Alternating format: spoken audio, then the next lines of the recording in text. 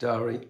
Hello, it is February 2023, and what I should be doing is concentrating on the backup and restore testing that I'm performing here.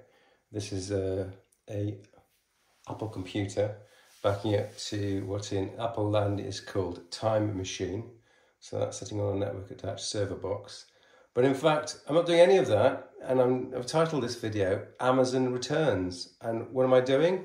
Well, I'm trying to save money, and it's all thanks to Amazon, that wonderful company, which gets the benefit of most of our shopping here in England. And the backstory is, of course, that we did spend a long time, decades even, away from these fair shores in a country called Switzerland. And the contrast between Switzerland and the UK in this respect could not be greater. In Switzerland, you buy something, and unless it's faulty, there's no chance of returning it. Very few retailers, even my most favourite IT retailer in Switzerland, had a rule, a writing saying that once you'd physically opened the box, that was it. You couldn't return it unless there was a fault. Of course, you wouldn't know there was a fault unless you had actually opened the box. Anyway, we'd get out of that logical conundrum and focus on Amazon, that wonderful company. So if you've been following along on the daily diary, on our web diary, you'll know that we are in the process of migrating my principal workstation to an Apple platform. And to save money, we're using an economical Apple platform, and we're going to connect a Thunderbolt 3 dock, which is from OWC. It's called the OWC Thunderbay 4 Mini. And that's going to be populated with a number of these Samsung drives. Now, I first of all just ordered the one drive, and today was the delivery of the rest of the drives. And as the drives arrived, and without even having opened the packaging, I went to the Amazon website, and to my amazement found the price of the drives has dropped by £40 each drive. So for 3 drives, that's over £120, it's 40 something pounds.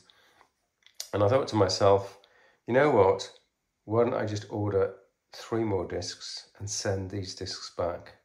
And because Amazon is so fantastic, I can do just that. And not only that, the Thunderbolt 3 external enclosure here, I found out that it does come with or without the soft RAID. And I don't think I need the soft RAID, because I shall be doing striping, and I believe that macOS Ventura, that's version 13.2 in our case, can do that quite capably in the operating system itself. So I'm going to send this guy back as well, and I'm going to reorder the one without the soft RAID, because I don't think I need the soft RAID. So thank you, Amazon. Thank you so much.